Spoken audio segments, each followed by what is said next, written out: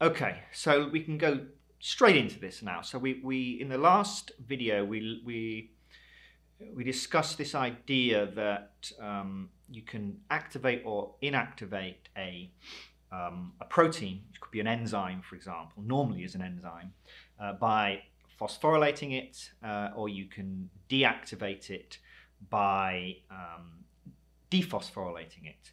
So very often you will have inside a cell, you can imagine that you have kinases. A kinase is, remember, a kinase is the enzyme that will add a phosphate group, and normally it will activate an enzyme.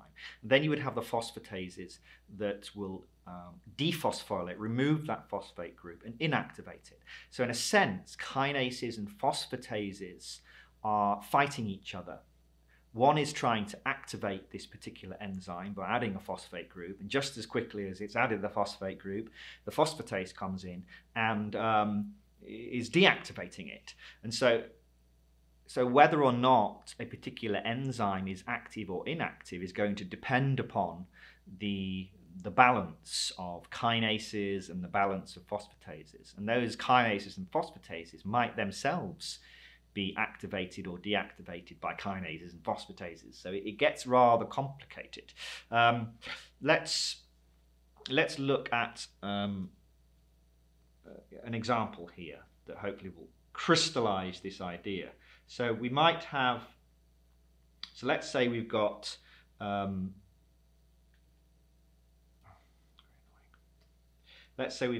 enzyme here. I'll call it enzyme A. Why not? And this enzyme A is activated. I'm going to change color here. Orange, I think, is good for activation. Activated by this kinase, which we will call K. So what's the kinase doing? It's phosphorylating. Then there is another enzyme. We'll put, I don't know, maybe green. Another enzyme, this is a phosphatase, we'll call it P, and this is dephosphorylating, so it's inactivating the enzyme A. And so the kinase and the phosphatase are fighting against each other in this way. Now, of course, as I said, kinase itself might be activated by some other kinase. We might call this a kinase, and indeed these names do exist. Lots of kinases, and then even kinase.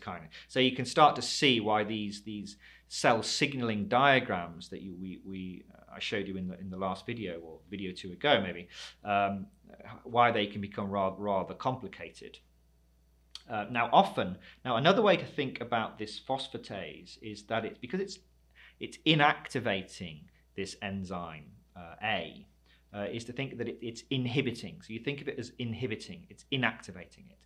So often when you look at these cell signaling diagrams, and we will return to look at them a little bit later, you often see something that looks, you often see a different kind of arrow. So often you'll see an arrow, you often see an arrow that kind of looks like this, often with a flat end. There might even be a little minus sign or like this.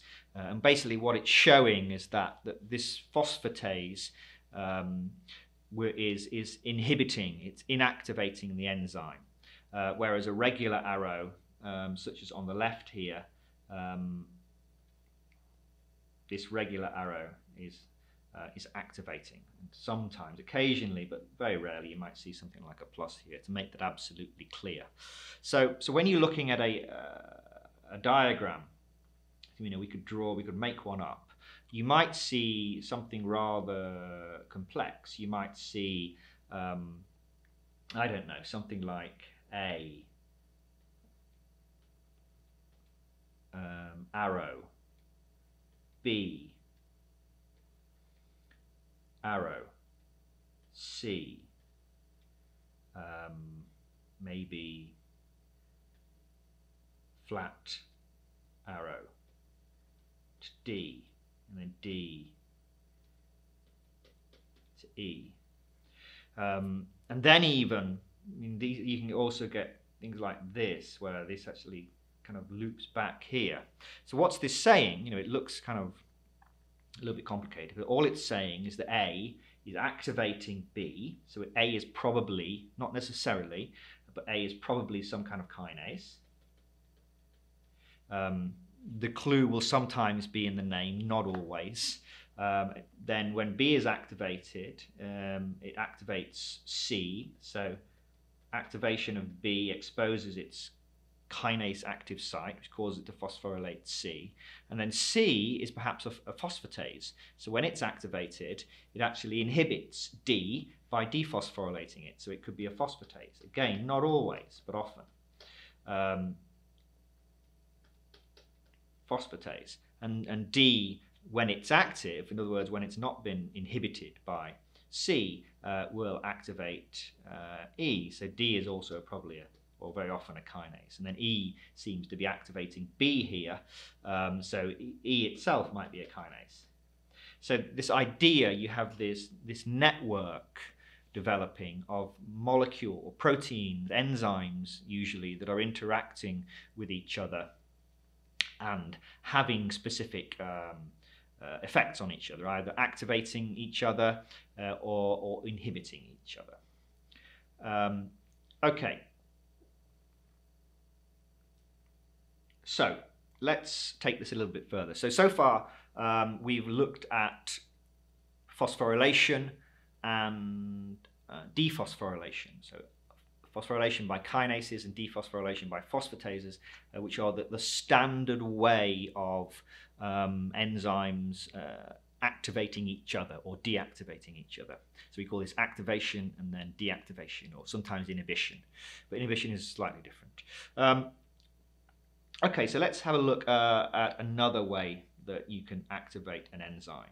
So phosphorylation and dephosphorylation is by far the most important way you can activate and inactivate an enzyme. But sometimes you activate an enzyme simply by another protein binding to that enzyme in a place normally away from the active site. So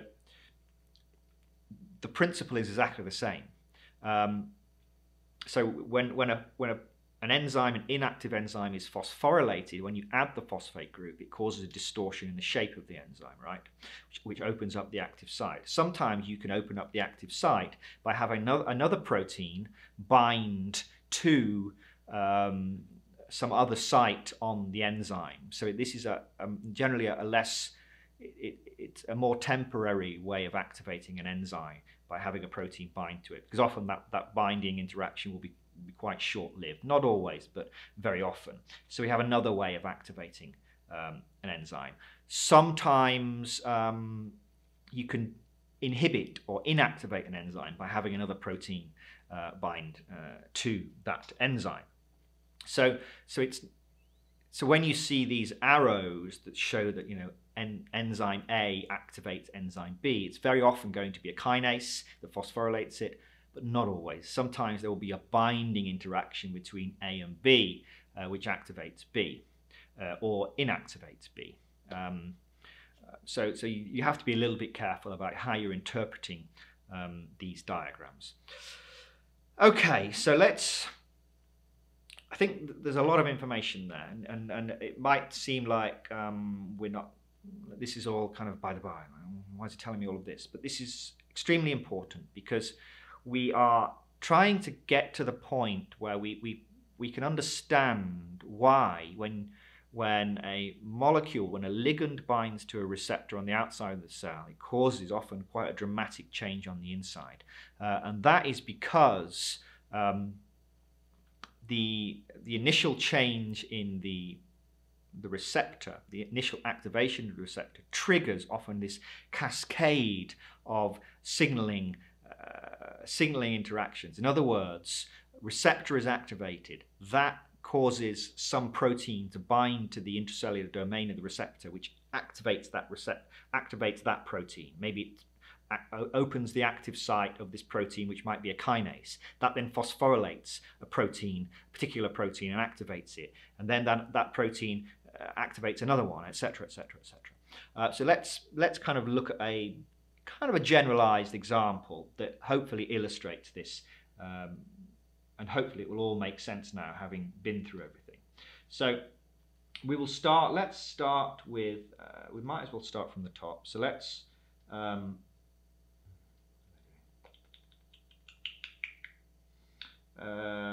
We'll start with a. Actually, no. I'm going to clear that. Up here is better. We need the inside. So here's our membrane, and we're going to put in that membrane some kind of receptor. So you know now what a receptor looks like. It's got an extracellular domain, ligand binding site, transmembrane domain, and then some kind of intracellular domain. So we have a ligand. Draw a ligand in red.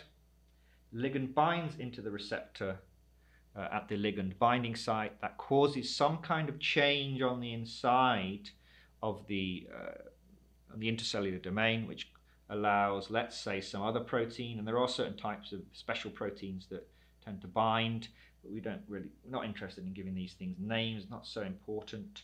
So it binds to a protein on the inside of the cell, which then, let's say, it might activate another protein by binding to it. So it might allow it to bind to another protein and activate it. This might then be a kinase, which activates a protein here. So I'll start naming these now. I'll call this protein A. So this protein here is activating protein A, and then protein A might then activate, let's say, protein B. And again, this could be a kinase, it could be a phosphorylation reaction, it could just be binding to protein B, but it activates it in some way. What does protein B do? Well, we'll say that protein B then activates protein C.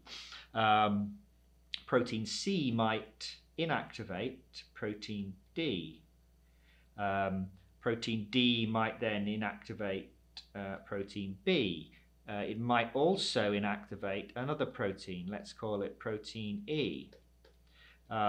And protein E normally activates protein C. So this is, I'm just kind of making this up as I go along. But hopefully you can see this idea that this very simple binding interaction of the ligand at the receptor can cause quite a complex series of events inside the cell. Now, the way that information is transmitted through the cell is through these activation and inactivation processes. It's by enzymes being activated, which phosphorylates other enzyme and activates them. So then goes on to activate other enzymes. And these enzymes then go to activate to other enzymes or deactivate them. So proteins speak to each other, if you like, through these interactions by activation and inactivation reactions. And depending on the receptor, different pathways, different so-called signaling pathways will be activated. So in the next video, I want to look in a little bit more detail at how these pathways work. And how they are regulated by the binding of the ligand. So see you in the next video.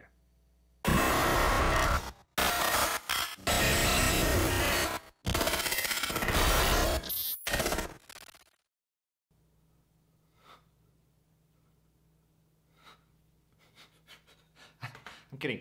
However, if you do want to support the production of future courses, or you just want to leave a tip, then there are virtual tip boxes below. There's PayPal, Ko-fi, or Ko-fi, whatever it is, even a Bitcoin address if that is your thing. Minimally, please like and subscribe. It really helps me. And please follow me on Twitter and Instagram if you use them, Alien Insect. And I think that's about it. I hope you're enjoying the course. Thank you.